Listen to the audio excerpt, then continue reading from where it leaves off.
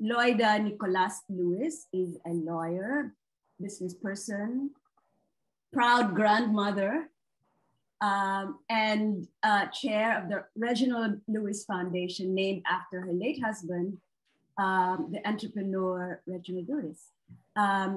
She's back in the day, between 1972 and 1979, she published the New York-based Ningas Cogon, or Brushfire, an anti-Marcos monthly magazine, for which she and her staff were blacklisted by the Philippine government.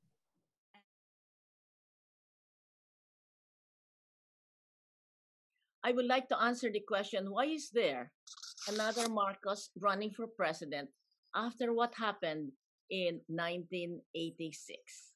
So I attribute this phenomenon to three things. First, forgiveness by Tita Cory. Second, change in the population of the Philippines after 30 years.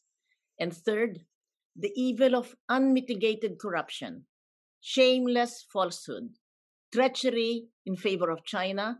They are now united under Marcos Jr. So first, forgiveness by President Cory Aquino. On November 4, 1991, Imelda Marcos and her children were allowed to return to the Philippines by President Cory Aquino after their living in exile in Hawaii for more than 5 years to face charges of fraud and corruption. It took 17 years from January 2000 to November 9, 2018, when the Sandigan Bayan convicted Mrs. Marcos for creating private foundations in Switzerland and other places during the time of martial law to deposit illegally government funds. She was sentenced to 42 years, but because she was, quote, advanced in years, she never served the sentence. Mrs. Marcos filed an appeal to the Supreme Court, and after nearly 3.5 years, no action on the part of the Supreme Court. In the United States, though, the U.S. Court of Appeals of the 9th District in October 24, 2012, convicted her of stolen wealth from the country and ordered her to pay $353 million, which includes interest and penalties. And she has not paid a single dollar, and she's given up to 2035 to pay it up. In the meantime, Marcos Jr. was convicted of non-payment of income tax from 1982 to 1985 when he was vice governor and governor of Ilocos Norte. Up to now, he has not paid a single tax. So that's what happened. They're here. The second phenomenon, change in the population from 1986 people power to 2022. The population of the Philippines grew from 56 million in 1986 to 112 million this year. So 50% of this population is under 40 years old.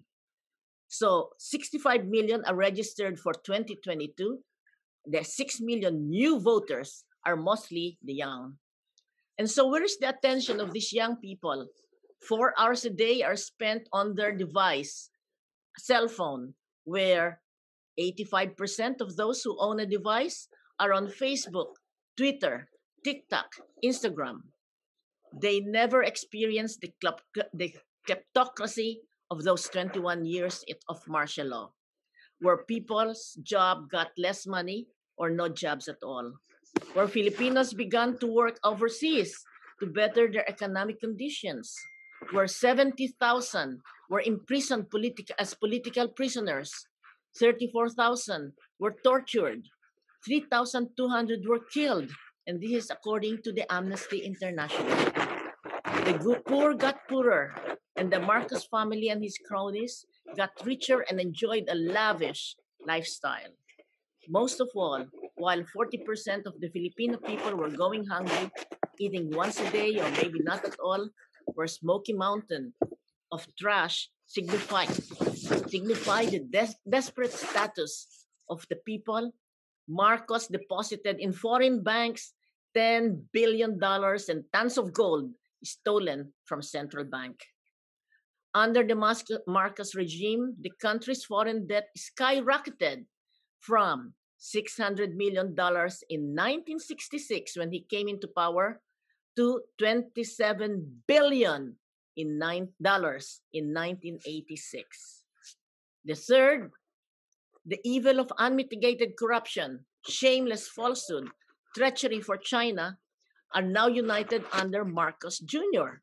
So when Marcos Jr. was defeated by the Congresswoman, widow of the beloved mayor of Naga, Leni Robredo, the Marcos family continued with a vengeance their systematic campaign to propagate another universe that the Marcos martial law years were the, quote, golden years of Philippine history.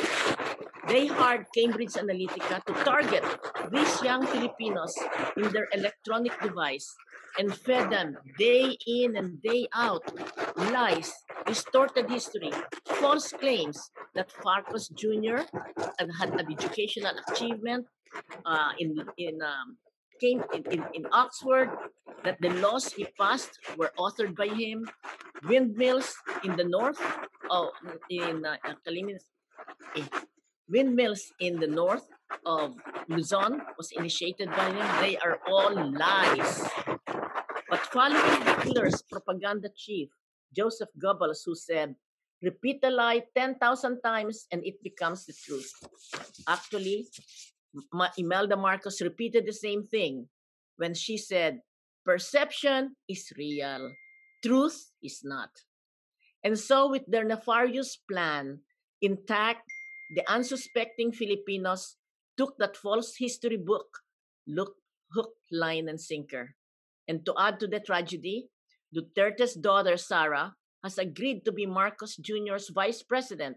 So her 25% in the polls added to Marcos' 25%, his numbers shot up to 50%. If election were held now, China has come into the shores, not only at the West Philippine Sea, but Marcos Jr. himself has gone with Xi Jinping in Beijing. And so he said, I would set aside the landmark 2016 decision of the International Tribunal that favored the Philippines over China. And so that's a whole amount of money coming from China. And that, in short, is the reason why a Marcos Jr. is in the front runner of the 2022 national elections after the people power of 1986. But my last word is, in the end, I have faith in the Filipino people. But it is our job, those of us who know better, to tell the truth to our people. And so, come May 20, 2022, Leni will win. Thank you.